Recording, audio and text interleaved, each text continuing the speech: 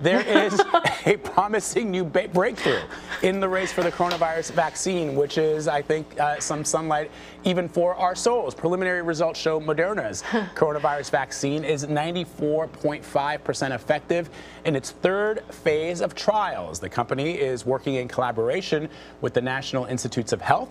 Last week, Pfizer announced progress on its own vaccine candidate. It is shown to be more than 90% effective. The government says both vaccines will be free. Now, this news comes at a critical time with more than 11 million COVID-19 cases reported across the U.S.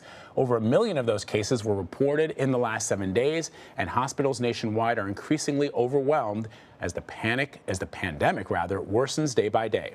Carter Evans has the latest. COVID cases are pushing Utah's hospitals to the brink, and things are almost certainly going to get worse, according to Dr. Brandon Webb. It's almost like watching a slow-motion train wreck. You know what's coming, and it looks horrible. That's the problem with the mathematics of this, is that we do know what's coming.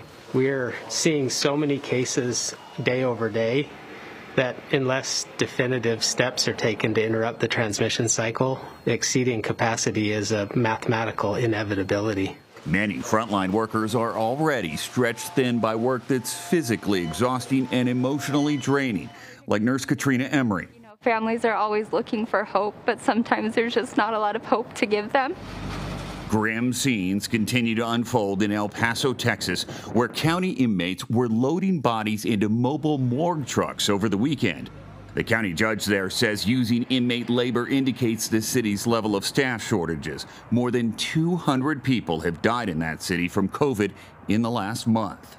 With cases and hospitalizations smashing records, at least 27 states have imposed new coronavirus restrictions on businesses and gatherings in the last 2 weeks. On Sunday in Michigan, which saw at least 496 deaths from COVID last week, the governor announced a 3-week freeze on indoor dining and in-person learning for high school and college students. If we don't take aggressive action right now, we could soon see 1,000 deaths per week here in Michigan. But without more targeted restrictions, hospital systems nationwide could be just weeks away from their breaking point, according to infectious disease expert Michael Osterholm. My worst fear is what we saw happen in other countries where people were dying on the streets. People literally were dying in the waiting room of emergency rooms after spending 10 hours just waiting to be seen. That's going to start happening, and we will see the breadth and the depth of this tragedy. So for more on this, we want to bring in Dr. Ron Elfenbein. He's an emergency care physician and author of Surviving Coronavirus, an ER Doc's Perspective. All right, doctor, we're going to start with this news coming from Moderna about the COVID-19 vaccine. Apparently, the trials have been quite successful. What do we know about the trial, and what happens next? So good morning to both of you and to all the viewers. We talked last week about the Pfizer vaccine that's, supposedly 90% efficacious. The Moderna vaccine, which is also a brand new technology, just like Pfizer, it's called an mRNA vaccine. It's never really been produced before, and certainly never been commercially available using this type of technology. So it's really groundbreaking. So the Moderna vaccine supposedly is 95% efficacious. Again, this is all preliminary data. Both vaccines are using preliminary data, has not been peer reviewed. So it's just the companies putting this data out there saying that's what it is. So we don't really know for sure if that's the case. And then they will apply, both of these companies will apply for what's called an emergency use authorization, which basically is the FDA stamp of approval during a pandemic like this. Normally they would give FDA approval for something, which takes years to get. But because of the necessity of getting this out to market as fast as possible, the FDA can't do that, so they use what's called an emergency use authorization. And in order to apply for that EUA, or the emergency use authorization, they have to have at least half of the participants have gotten the second dose of the vaccine, and it has to have been 2 months since that time. So the first time that Pfizer will reach that threshold will be the end of this month, next week, I believe, actually, right after Thanksgiving. And they will immediately apply for the EUA at that point. And then it will take the government a couple of weeks to decide on, look at the data and make sure it's safe. And then whether they will grant the EUA or not is up to them. Moderna is a couple of weeks behind, and that's because the Pfizer vaccine was 2 doses of vaccine 21 days apart, and the Moderna vaccine was 2 doses 28 days apart. So there's a little bit of a lag there with Moderna, but they both should be hopefully getting their EUAs relatively soon. And doctor, just remind our viewers again how, 94%, that's the Moderna vaccine, the Pfizer vaccine, potentially more than 90% effective. Just remind our viewers how effective the standard flu vaccines are. Yes, thank you for bringing that up. That's a great point. So the standard flu vaccine is about 40 to 60% efficacious, depending on the year that you're looking at. So, this is like beyond a home run. This is a grand slam. Plus, the mRNA technology allows the vaccine to be mass-produced very quickly, very inexpensively, and you don't have to use chicken eggs, which is a major source of allergies for people who can't get the flu shots because they're allergic to chicken eggs. So this can be produced in the laboratory very quickly, very cheaply, and I want to put this into perspective for people too. Just how amazing this is. I would put it akin to putting a man on the moon and bringing them back safely in terms of scientific achievement. It normally takes 10 years to develop a vaccine. The fastest one ever produced before to market was mumps, and that was in the 60s, and that took over 4 years.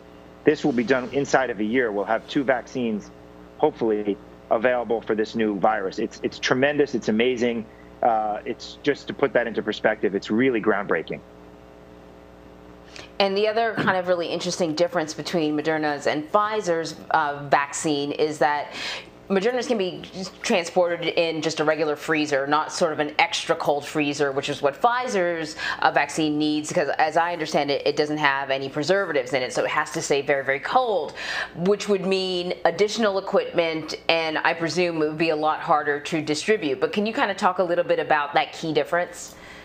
Absolutely. So the Pfizer vaccine has to be stored at minus 137 degrees Fahrenheit, which is pretty darn cold, and most people don't have freezers that can accommodate that. And I don't mean most people like most citizens. I mean most hospitals, most pharmacies, most urgent cares, most doctors' offices. Really, nobody has a freezer that can accommodate that. So Pfizer actually built this really amazing little suitcase device that can carry up to 975 doses of this, but it can only be opened twice a day, and it can only be opened for 1 minute at a time, and it only lasts for 10 days, and it has to be carried over the ground. It can't be shipped through the air, and it can't be on a ship. So your distribution channels are incredibly taxed using this technology because of the necessity to be kept so cold, and it has to be kept with dry ice, which cannot be shipped in the air apparently, because it's dangerous to ship in an airplane. So the suitcase has been developed by Pfizer specifically for this purpose, but it's still very difficult to get around. It's still very difficult in terms of accessing it. Again, you can only open it twice a day, each for 1 minute.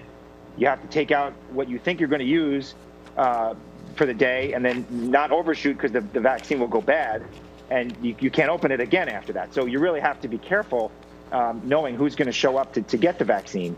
So there are all kinds of technical problems with the Pfizer vaccine that makes it very difficult. And as you said, Anne-Marie, the Moderna vaccine is much easier because it can be kept at standard frozen temperature or refrigerated temperatures, that most people would have access to. Certainly most doctors' offices would.